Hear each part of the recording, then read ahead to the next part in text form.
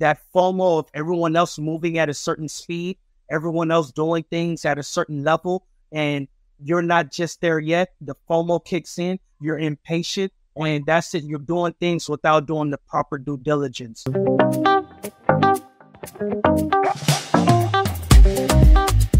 What's up, everyone? How you guys doing today? Welcome to another episode of Family Man Building a Brand podcast. I am your host, Cecil Williams. And I'm Raphael Saye. Awesome. So welcome today to another episode. Today is called the Framework episode, and we'll explain to you why we call it the Framework. So as we develop this podcast, Family Man Building a Brand, it's to it is to tell you about the experience, the entrepreneur's journey.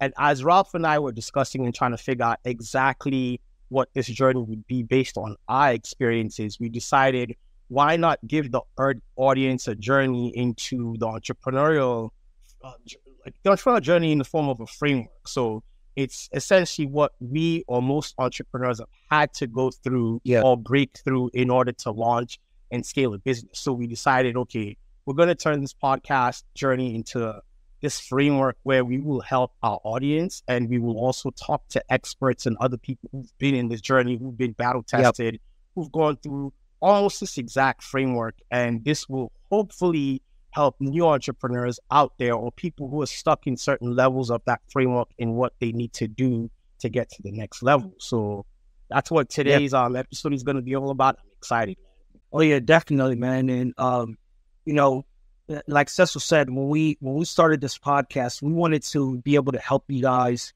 and help out everyone in a more streamlined fashion. And what we did was take our personal experiences and map them out and map them into different phases. And obviously the first phase, Cecil, was really the mindset. We can go over a lot of different things in regards to mindset that help strap us to move into the next phases of entrepreneurship. Yeah, while we were in it, we didn't really, notice it. But looking back at it now, it all started with the mindset. And Ralph, before you even go to the mindset, I kind of wanted to give the audience, since we talked about a framework, it's a 5-step framework that we developed. And the different 5 steps before Ralph gets into the first one, which is mindset. 5 steps are mindset, foundation, launch, growth, and mastery.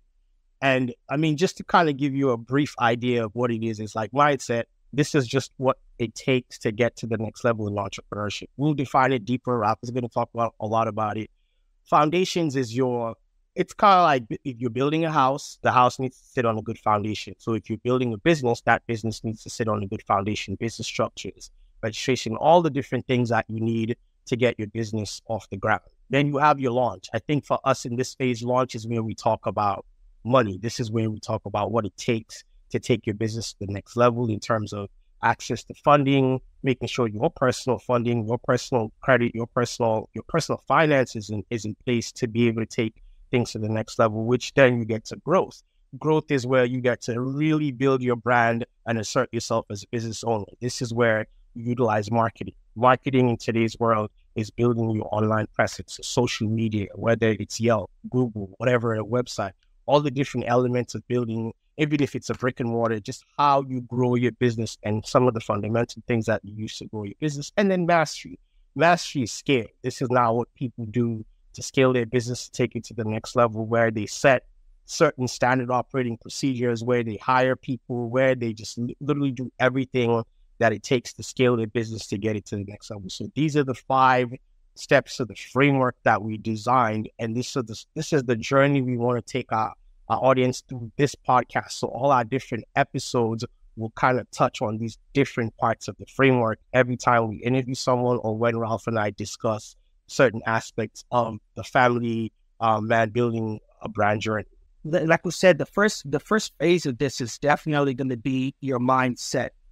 For anyone new entrepreneur, anyone that's already in business and operating, I'm sure you face some of these, but in this phase of getting your mindset right, I'll discuss what you will feel and what's necessary to correct that, to then move into the next phase of, growing your brand and moving into the next level of your business. And in mindset, the first thing is going to be a lack of self-belief. It depends on where you're at in the beginning of your journey, whether you're extremely confident or whether this is something that was sounded like a great idea, you're not too sure of how it's going to go on, the lack of self-belief definitely sets in. But it's okay. There's ways to go around that. There's times where you're going to need that coach, that mentor. There's times where you'll need to seek that advising of someone that's already experienced that. Sometimes you believe that the goal is not achievable. Cecil, I remember we went through that a few times when it came down to us actually producing the right amount of product. It sounded overzealous, but we did have to, it was scary knowing that we were going to produce so much product, and could we really sell it? Would people really like it? All those doubts, all those different things come into your mind. I mean, it even starts with launching your business. I think the lack of self-belief, that is like the number one stumbling block where people don't believe in themselves. And if they don't, then they don't start. I mean, you see so much stuff on the internet about mindset, and they normally say it is one of the most overlooked part about entrepreneurships, because it's that process where people get to believe in themselves to start something. I mean, once you start, then I think you force yourself to accountability. And in this phase, generally, that's when people are like all over the place, and they have because we all have ideas. I have a great idea. You keep telling people, but until you execute on that idea, it is just what it is. It's a great idea, And then also keep in mind, Seth, within this phase as well, too, let's say things do go well on that initial part of this phase, mindset's right, you're confident, you're energetic, you're motivated, and now, all these things are coming your way, and you know that you have the wherewithal to tackle them. But then what happens? You become a jack of all trades. Is a lack of focus. So that can come, it's okay to be energetic and move forward, but within the mindset phase, it's going to have to definitely be a focus that's put in. And to be realistic, I think we've learned enough that being a jack of all trades is great as far as diversification, but without the focus into that one trade, that one or two trades, you probably come out with a minimal result. So that's a caveat in regards to this as well, too. Yeah, I think you touch on a good point with the jack of all trades. I think when most entrepreneurs start, they are jack of all trades, because when you're starting a small business, especially if it's just you or your business partner, you have to do everything.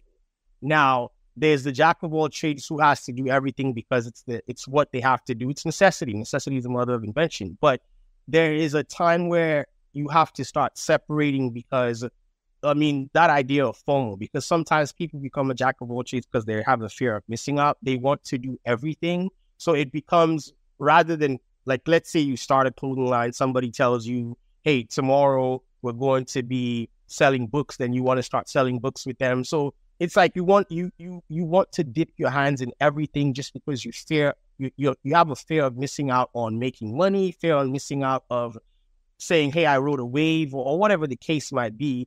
But I think streamlining your business or your ideas and saying, I want to perfect a skill. Now, even when you perfect that skill, you're going to have to wear many hats. So there's a difference between the jack of all trade and the person who wears many hats until they can get the necessary help to build that business themselves, In this phase as well, too, and you're totally right on this, Seth. And this kind of brings me to, being impatient at that phase. There was times, Seth, where we had to be patient enough to get the result from the task that we just completed a week ago. And that FOMO of everyone else moving at a certain speed, everyone else doing things at a certain level, and you're not just there yet. The FOMO kicks in, you're impatient, and that's it. You're doing things without doing the proper due diligence. You're doing things without having the correct foundation of things. And now you're really just moving all over the place even more. And what hurts in that phase, Seth, is when you do go through those aspects. What really hurts is when, you get scarred one time and then you build a fear of commitment now. Why? Because I committed myself to this, I was all over the place and all that stuff, but I didn't get the result that I wanted. And now I'm in fear of doing that again. That one shot, I'll just give up and move on to the next. Yeah, I think that's what it is. That's the thing with entrepreneurship. You have to be willing to fail. Everybody just wants to succeed. And social media contributes to that, because we only sometimes see the successes of other people. But the truth is, most people have this fear of commitment, so they don't want to take the next step. And sometimes that fear of commitment even comes from success. They don't know they fear success, but sometimes it's the fear of failure itself.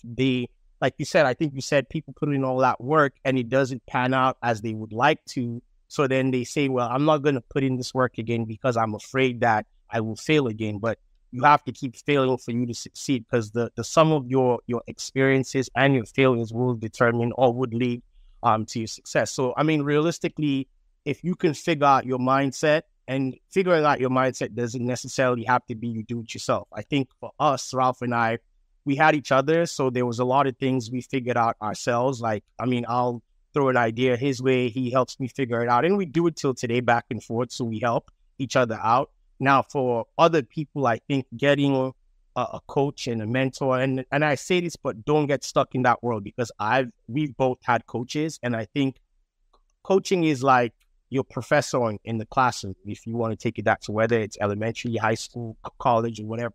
They're there to guide you, but they're not there to get you to the promised land. You still have to put in the work and execute on what they tell you to do. So that's how I want people to see coaches. They're guidance. They're not the end all be all who's going to, I mean, being in their presence allows you to access to so many things because they've done it. They've been there. But don't get stuck in the funk of thinking it's your coach or mentor's responsibility to take you to the next level. That's not their job. They're just there for guidance. I agree, man. You know, and a great thing that helped us out, Cecil, back then and even now today, were books. I remember you always had a book list and you would always shoot out books. And there are certain books that I read that stuck with me that I could never shake, you know. And nowadays, Cecil, instead of books, there's videos, there's podcast episodes. YouTube. You know, all those things help build my confidence, especially, okay, so now, for example, Cecil, with the franchise, you know, moving into that phase, Cecil, there were a couple of books that I did have to read, and why I didn't think that I could achieve such a feat. Seeing videos of people that have done it and mapping out the exact steps really helped a lot too, with that mindset of saying, of building that bulletproof mindset of saying, you know what? Get strong now, get strapped up now, because you're going to take this journey, you're going to get that result. So I think books help. I mean, I was a big, advocate, and I'm a big fan of Gary Vee. And when he started writing his books, I would read his books, and I'll share those books with Ralph, and I'll buy a copy and that type of stuff. I mean, yeah, you put me on Gary Vee back in 2008. I have I'll all never these forget. books, Think and Grow Rich. I mean, and it depends for the different things that whatever you're trying to accomplish. I mean, some of them are motivational books, some of them are just mindset, self-help books, some of them are specific to whatever you're trying to overcome. I think a lot of books will help you get there. So read. I mean, I listen to a lot of podcasts these days, and sometimes it's about the journey of an entrepreneur. So you kind of hear what they have had to endure, what they've had to go through. And it's reassurance to kind of let you know you're on the right path. And sometimes it gives you ideas to help you get to the next level. So, I mean, most people say they do the affirmations. I'm not that guy, to be very honest, and maybe I'll get there one day, but they work. It helps, yeah, they whatever. Work. I mean, like, exactly. So for you, it works. I for other affirm people, on a daily basis. Hey, I mean, and don't get me wrong. I think it's for positive reinforcement for the mind. And we're talking about the mind. Trust me, it takes a very tough mind to go through these phases of what needs to get done to succeed and to get to that level where because the goal is to build a successful business that can sustain yourself, your family, and your community. Essentially, that's what we're looking for. And for me, I always say financial independence. You're waking up in the morning and, you're just in a negative funk, things of that sort. Mental affirmations are definitely going to be the thing to let you know, rebuild that confidence, get your mind right to go out and tackle everything that the world is throwing at you, especially first things in the morning. Makes sense. So for me, working out in the morning kind of gets my day. So these are all mindset building exercises. So it helps me with getting my day started, putting me in a mode. Because I mean, now your heart rate faster, you're energetic, you have all this just to go conquer your day. So people take mindset, don't neglect the mindset it takes to actually jump into a business. And then obviously, as you built that mindset and you're now in the space to get to where you need to, you have the foundation. This is phase 2. This is probably one of the most important phases in starting your business specifically, because at this phase is where, I mean, you do everything going from your business plan. And I'm not talking about the 50-page business plan. It's not, that's what you want to do. We're talking to a small business owner, mompreneur, dadpreneur, somebody who has a great idea they want to execute on. There's what is required to turn your business into a legit business, the proper structures that you need to put in place to start off. And I think most people lack the knowledge of what it takes to get to that part. They lack the direction. They feel overwhelmed because, boy, I mean, Ralph and I have been in business for Royal Dynamite 12 years later. Until today, we are still finding out things about legal structures of businesses that we haven't set up, or parts that we weren't even ready to level up to just yet. So, I mean, it's a lot of work. Because you're trying to get this right, and because you're actually aiming to implement and follow what you're seeing these influencers online are telling you to do, that make it seem so easy, you know, where you're saying, hey, 1, 2, 3, and you guys can achieve this and that. And once you're going to give things a shot. In entrepreneurship, everything's not going to come at your first shot. I pray that it does occur that way, you know, for you, but the odds are that it doesn't. And when it doesn't occur, when it doesn't go your way that first time, you tend to get frustrated. You're not getting the results, you tend to get frustrated. You tend to feel overwhelmed. That's another big thing.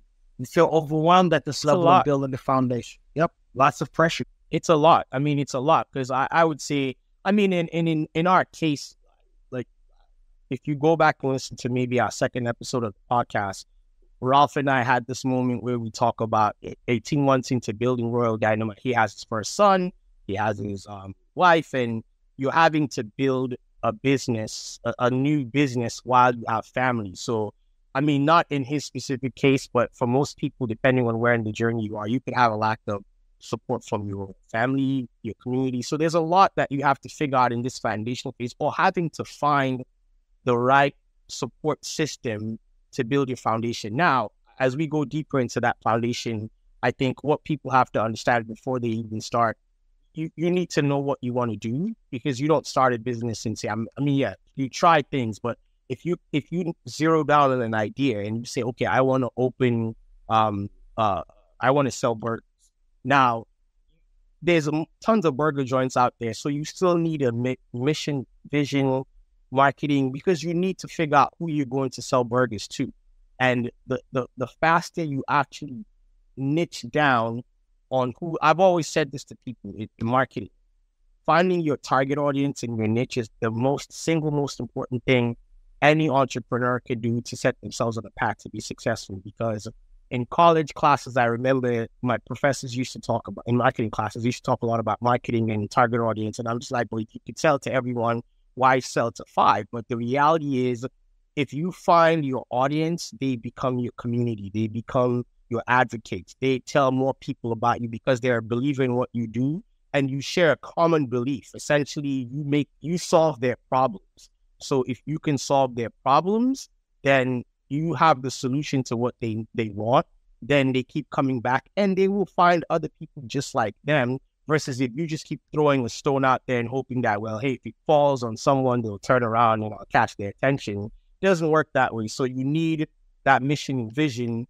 And I mean, Ralph, like, it's crazy because in the business structure side of it, I mean, like you said, I think you mentioned people have these checklists that it makes it so easy online. But I mean, when you're setting up a business, like coming up with a name, then going and registering it with, I mean, there's the state level, there's the federal level, there's your licenses, all these different things. Man, it's a lot of work. I mean, it is a whole checklist, and I mean, we'll dive into the checklist later on, and we'll help give you guys some things to later. But it's interesting with the checklist. I mean, if you like, I'll say this, today, the world is more simpler, regardless of what people think, because of the internet. When we were registering Royal Dynamite 13 years ago, I remember having to pick up the phone and call these different entities, and they'll tell me where to go. So I had to go to the courthouse in Bellflower, to register the business name. And then they told me I had to publish this thing in a newspaper. So the guy was outside. Yeah. And he said, oh, I could publish for you for whatever, $60 or whatever. And you have to wait 3 weeks until they send you a letter. And then you have to go get the licenses. So you have to call the different places in California. So all this stuff had to be, it could have been done with a computer where you're probably paying companies a lot more money back then than it costs today. But we had to learn how to do these things ourselves and figure out how to do it so we would forever be able to do it regardless of what entity or what structures that we need to put together.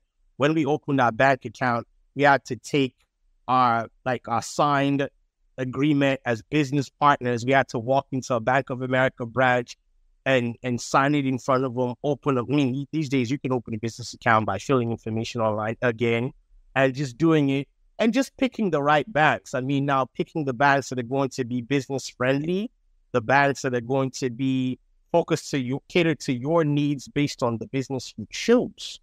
Correct. The bank should be totally aligned or totally aligned with your interests. It's a relationship that goes back and forth. I'm not only just looking for a bank account, man, I want to build a relationship with you. Hey, you do fund a lot of startups. You do fund a lot of real estate investments. You do fund a lot of these things.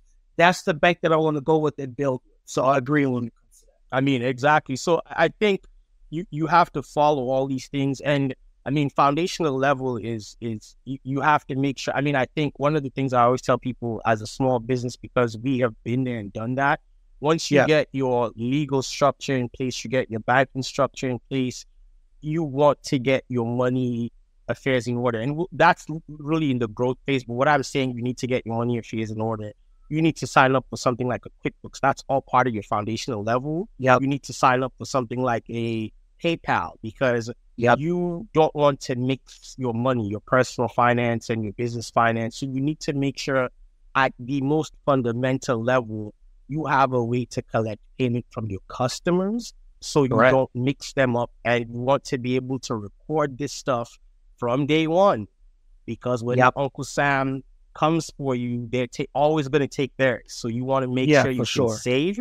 You want to make sure you can write off things. You want to make sure you can account for where you spent your money properly. So I think, and as we go into the foundational level, I think there's also that needing support, because at this foundational level, a lot of people who you're probably around are similar to you. They have 9-to-5 jobs. They don't know what you're doing. So it's strange for them. It's difficult for them to support you because they don't know what help you need. So I think with this, find people, like-minded people, man.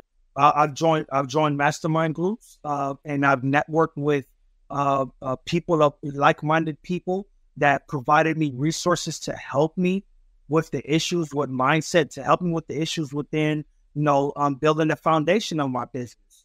And Cecil, I joined different masterminds that help with different aspects of my business. So, for example, I joined the tax mastermind just to move around with like-minded people and gain resources and rub elbows with people in order to help me save on taxes and do the right things structurally. I've joined masterminds that focus strictly on social media just because I wanted to be with like-minded people that were going through the pitfalls that I was going through while building my brand socially and grabbing their resources and providing resources to them as well too. So those are two masterminds. Even real estate. I joined Springboard to Wealth with Thatch Lynn, just to network with real estate professionals that provide me resources, and those things help me save a ton of money and, most importantly, a ton of headache and what I was going to ask. What are the benefits? What's been the benefit of that to you? The main benefit of joining these masterminds is that, one, mindset wise, it let me know that I wasn't the only one going through these issues. That helped a lot. That helped a lot mentally. It let me know that I wasn't on the island by myself, and if they were able to get out of it, I am able to get out of this as well too. Also, the resources in there are tried and tested. As a budding entrepreneur or an entrepreneur, as a family man building this brand, time is of the essence. So if this mastermind group has already gone through a lot of the issues that I potentially can go through, and they're able to cut that lead time down in half, hey, that's a great benefits in myself, my family, and my community. So those are the benefits of me joining that master. Makes sense, people. So just like you said, in the foundational phase, you need to have a mission, vision. I mean, a strategy, a plan. You need to figure out what your business structures are legally. I mean, different entities, and you can. I mean, we'll talk about this as time goes on in the podcast. But I think you also need a support group. You need a support group, whether if it's not coming from your family, you just need to find people who are going to be able to support you in doing what you do, to bounce up ideas, to make you feel like you're on the right track, to ask questions to because they're ahead of the game, or they will ask questions to you because you're ahead of the game. And being around people who know, who are all looking to a common goal to achieve entrepreneurial success, I think it's reassuring and it builds your confidence. So I think those things are important. And as you kind of then go, and we get to like level 3 or step 3 of that framework, which is then launching your business. Now, launching your business is kind of an interesting thing, and we use that. Yeah, it is. It's a critical phase because I say this is where you go get the bag. This is where you build an established business. This is where you have that product, that service to present, to showcase to your audience. And this is where you grab into funding to reach a massive audience and expand the business. And so launch, this is where it's at. I mean, with the launch, I think as you're building, I talked in the last the foundational phase where you have to separate your personal versus your business. And I think at this phase, you should be in the process of building properly, because I think as entrepreneurs, I personally don't think you can succeed as an entrepreneur if you do not figure out your personal finances, your habits, because habits is what entrepreneurship is all about. It's the habits you build, the discipline you build, the sacrifices you make. And if you're going to make sacrifices for your business, the one thing you're going to need above all else is money. Whether it's your money, somebody else's money, you need to figure out how to spend it. You need to be tight with your money. And I think this part is where we figure this out, where I think first in this particular phase, it's helping people figure out their personal finances, making sure they understand their earned income. They budget, they save, they get out of debt if they have, which most Americans do. And obviously they invest.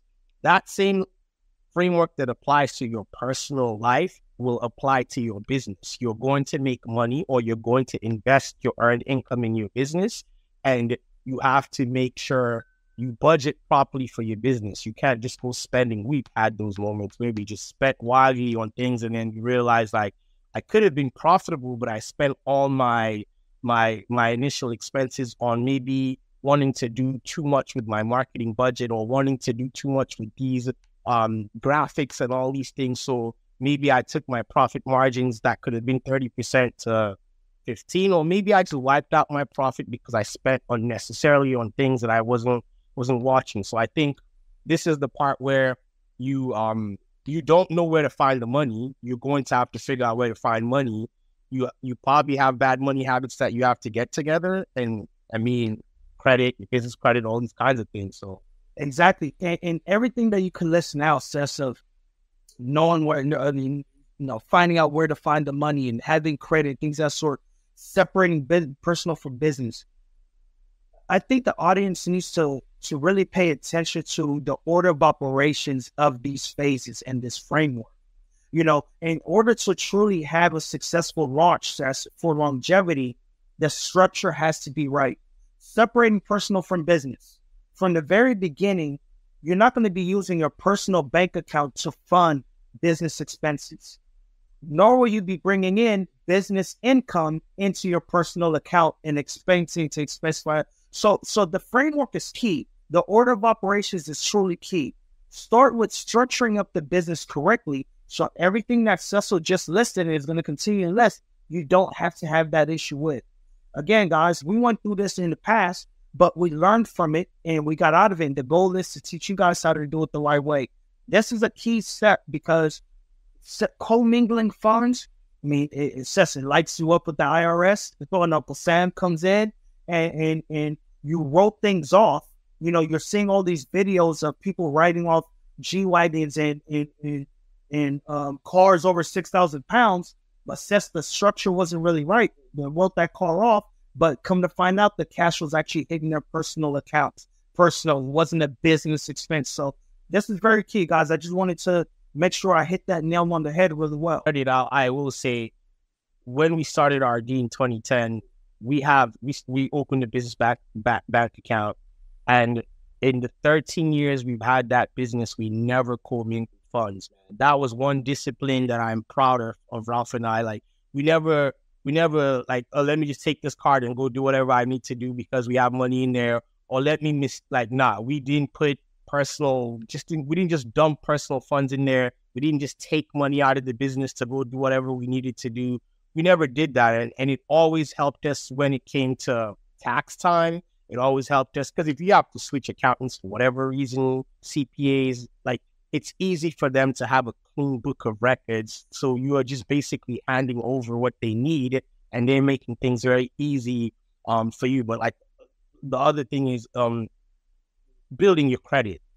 I think in America, especially in America, credit is everything. It allows you to leverage things. I mean, personally, for you to get a car, you to buy a house, for you to get credit cards, for you to get anything, you need credit. So you need good credit on the personal side. And as a result of you building good credit on your personal side, it also allows you, again, leverage into the world of business credit if and should you need it, because now your business is growing, you're making money, but you maybe you're getting paid quarterly and you have employees who have to get paid every month. So you need to leverage business credit. You need access to cash flow to pay your employees because yes, maybe you got $100,000 check coming, but that $100,000 only comes every quarter, but then you need $20,000 to pay now. You can leverage your personal credit to get business credit, which eventually will allow your business to establish itself, to utilize business credit to grow. Now, I always say there's a lot of stuff about business credit out there, but the real truth and the real use of it is for you to be able to leverage it for cash flow reasons because you're already making money or have something that you know is going to make you money to be able to scale and expand your business. Now, I mean, I also think, for me, I have this article that I wrote called The 9-to-5 Entrepreneur. For anyone looking to start a business, you are your first, ultimately you have to invest in yourself, but you are your first investor. You're going to bootstrap your way more than likely to start a new business because it's not proven until you do something, and nobody's just going to give you money just because you have an idea. So, if you're working a 9-to-5, I'd say you're going to be your first investor. Put money aside, discipline yourself, save, and put money aside into a separate account to fund your businesses. That's what Ralph and I did when we started RD. We put $500 in and we kept investing. That was just the start, but we kept investing money into the business until we had a proof of concept, as most people say, a viable product or viable business enough for us to go raising money from outsiders, from friends, family, and then eventually you go through the angel network, you go to the small business. We've been able to leverage all those things, whether it's the banks, whether it's the small business loans, grants, whatever. Oh yeah, definitely, man. Seth, it's also important to state within this phase now of launch where you're going for the money. Group economics is a real thing. Group economics, you've seen me implement a few times in different investments.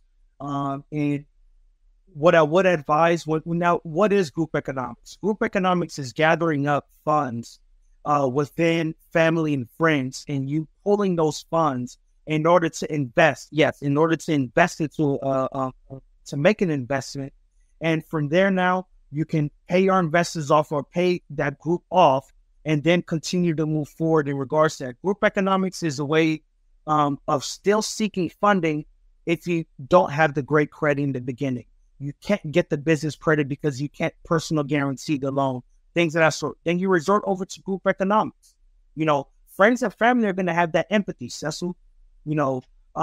Strangers, that angel network, if you aren't fully strapped up and things do go south, they're not going to be as empathetic with you in comparison to your aunts and uncles. Yep, they're going to be a little bit more empathetic. So group economics in this phase is key.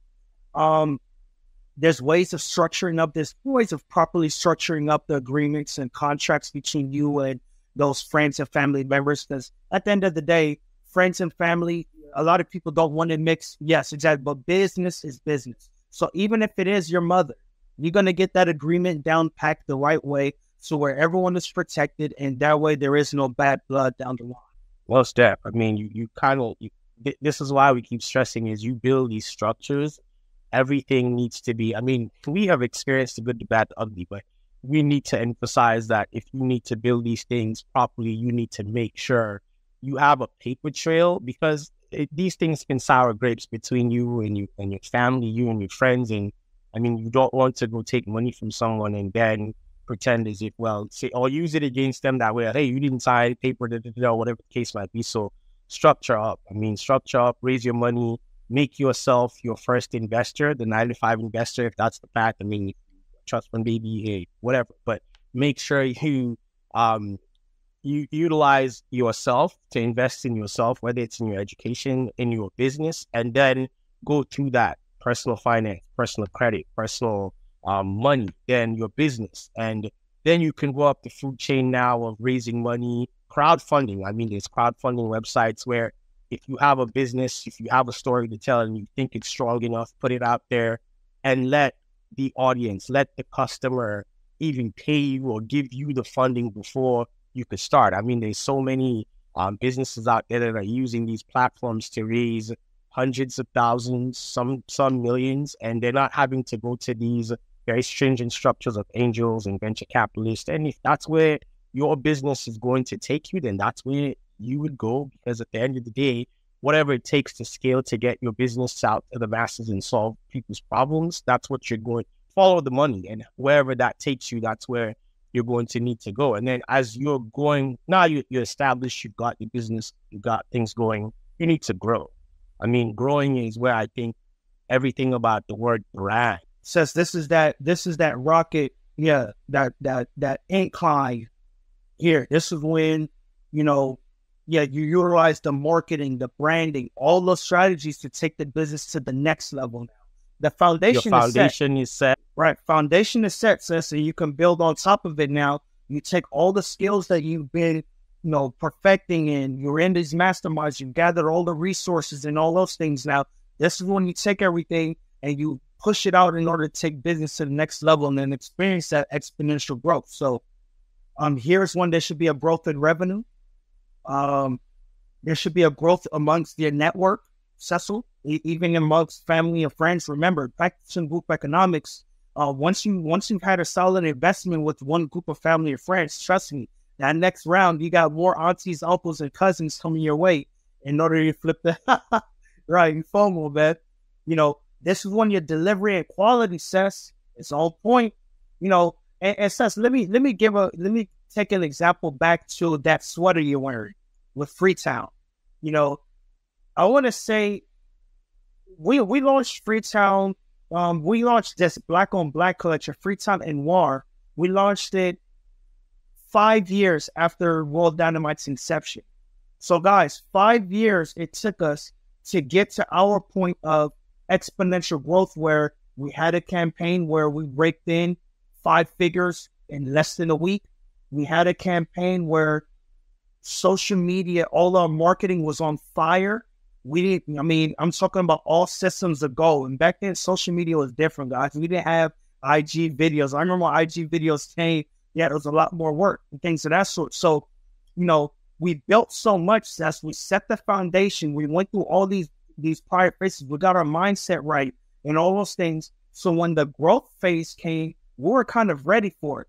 And still, even at that point, it kind of went more wildfire that we can control, even though we did our best and, we did get the result we wanted. But that's one time within business for me where I can say that growth phase was real.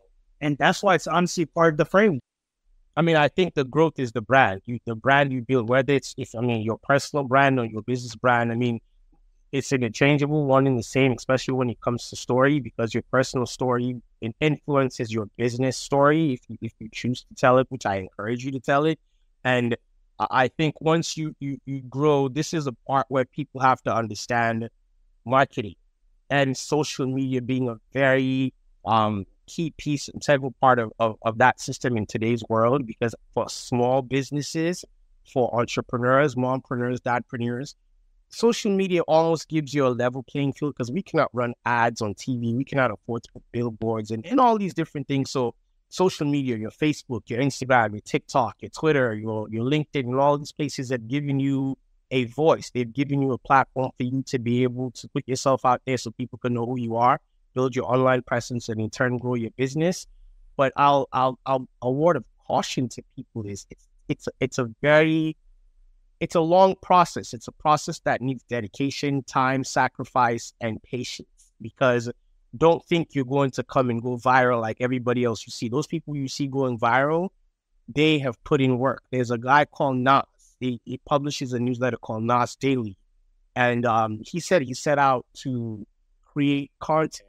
And today he has a company, Nas Daily, which generates like $11 million. But in order for him to get there, he said he set out to make a video every day for 1,000 days. So that's 2.7 years of making a video every single day.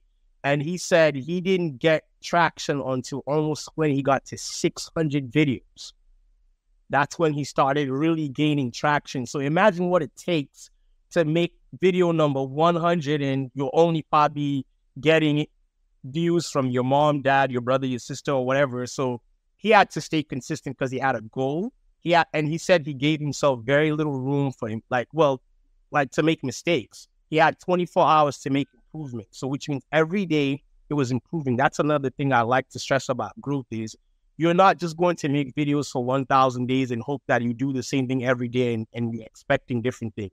You have to find a way to improve. You need feedback. You need to watch other people who have gotten to where you need to get to and keep making these iterations and get to, and just grow, man. Just do it. So I think putting all these things in place to make sure you get to where you need to get to. I mean, for us, the growth has been important. Like Ralph said, launching Freetown, which became a brand. It became such a big brand. It was bigger than the original brand, the clothing brand itself, where people then used to just think Freetown was a separate clothing line from Royal Dynamite. Some people didn't even know what Royal Dynamite was. They only knew Freetown because we built this brand that I always say one of the reasons we built this brand was connecting with a specific group of people. And it's always important to make sure as you build something, it solves a problem. Our problem was it was solving an emotional problem, an emotional connection to certain people that made them feel nostalgic, made them feel a sense of belonging, made them feel within a community. And they wanted to be a part of that. And we provided a means, a vehicle by which they could get to express themselves to becoming a part of that. And that's the systems that we needed to put in place. So make sure you are building what your personal brand is properly in the growth phase. As you've grown, put all your systems in place. There's all these places you can go, your website, there's so many things we'll talk about, your social media systems. There's a lot of things in the growth phase that we will explore with other people and ourselves as we talk about this. And once you've mastered and conquered that, then you get to phase number 5, which is the final phase of this journey, which is mastery, which I think, like Ralph said, your rocket ship is going on, but mastery is when you give it that boost. When you press that, like Fast and the Furious, you press that NOS gas when you're on the last mile and your car just takes off and you win the race. Like, that's what mastery is. Like, I mean, this is everything about your standard operating procedures. Everything you've been learning, you have to make sure you have documented them and it's not just sitting in your head, because this is where you scale. This is where you hire people. This is where you take your standard operating procedures and teach people. This is where you are now able to go get way more money, raise money, seed money, whatever. VC rounds of funding. Or this is where you're taking the money you're bringing in to just scale the business faster and really get to that next level, man. So, I mean, Seth, as an entrepreneur, I feel like that growth is that rocket, and this is when. So, Seth, you're right. This is when you're on that last mile. Sit back in your racing seat and push the button. Hang on for dear life, and we're all the way out of here. This is that point. This is when all systems are in place. This is when all people are in place.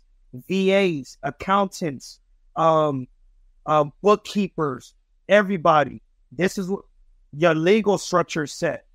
This is when your SOPs are fully built out and fully, organized in a drive in order for people to revisit in order to properly manage the company.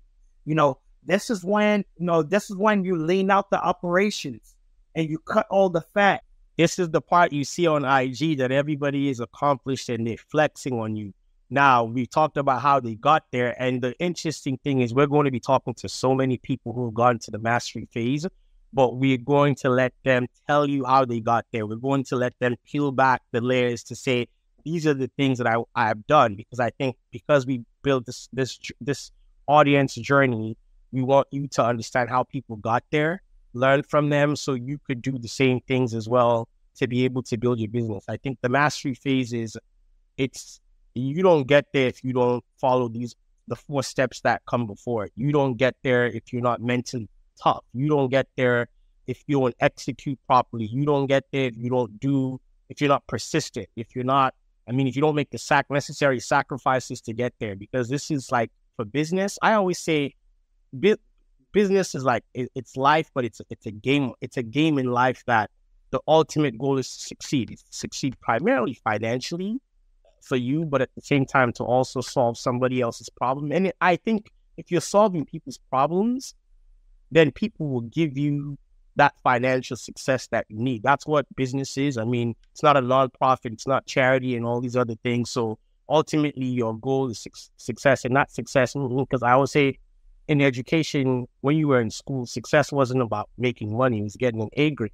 That's success, or a B grade. It could be whatever, or passing the class. So, but in business, financial success is what it is. I mean, if you look at publicly traded companies, they're measured based on how much money they make, how much profit, how much revenue, nothing more. I mean, their products solve problems. Apple, the phone you're using, the headphones, all these things solve problems, but ultimately, their success is measured by how much money they make. That's what your success is getting measured by personally and outwardly, Right. And I say, Seth, also one key factor for new, young, existing, old entrepreneurs in this phase is the ability to pivot. At this phase, as you're leaning out and you're cutting the fat, and you're slow to hire, but you're quick to fire, things of that sort. This is that phase where you don't be afraid to pivot. A lot of people are afraid to pivot at this point because, in the beginning, I had to focus in. That's fine, but you took the business all the way to this level now. And if some things are not working, this is when you pivot in order to keep what you built continuously generating. So, especially that you're putting people now in that structure. I always say the most difficult commodity resource to manage is people. Processes, it'll take time, but you figure it out. And once you repeat a process enough, it becomes second nature.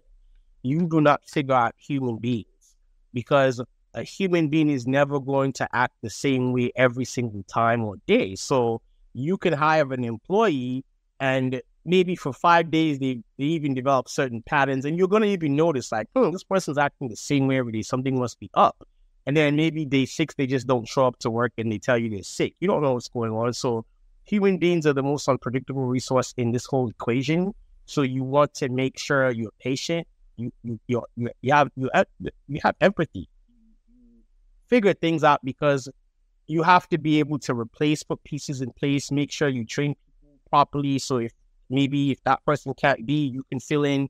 And once you are able to do these things, then it becomes a well-oiled machine. It's never going to be perfect, but the train's always going to keep moving, because you have built something that maybe doesn't even need you to be there. But that's a process to get there, but that's the goal. I mean, I think hopefully you guys found this process very useful of what it takes for your audience journey in the family man building a brand. Like I said, you dadpreneurs, mompreneurs, you young entrepreneurs, you new entrepreneurs will probably just tired of your 9 to 5, and you have what it takes, but you need to make that transition into becoming, building something new, whether you're passionate about it, it's solving a business. Get your mind right. Step 1, build your foundation. Step 2, launch, get the bag. Step 3, growth. You start, get that rocket ship starts taking off in mastery. Step 5, that's when you press the NOS gas, fast and furious, and you're going forward now. And once you are able to do these things, I think that's the life cycle of your business, then you can retire. Or at least you get the financial independence, in my opinion, man. So, yeah. So now, well said, man. The audience can look forward to us breaking down each of these phases in one way or another via these episodes, and can be able to learn a lot more. And of course, as we go along, we'll have more resources, checklists, and things of that sort to provide them to help them out with this journey. So this has been great. Man, this has been awesome, man. Knocking this out, and just hopefully the people find it beneficial, and we could do more of these things and keep going, brother. Appreciate your time. Appreciate your time. Let's knock it out. Thank you guys very, very much for listening to this episode of the Family Man Building a Brand podcast, the framework, as we like to call it. And we look forward to listening to more of our episodes. Go and check us out. Follow us on all the different platforms. Family Man Building a Brand. Check it out. Thank you guys very, very much. We appreciate you guys.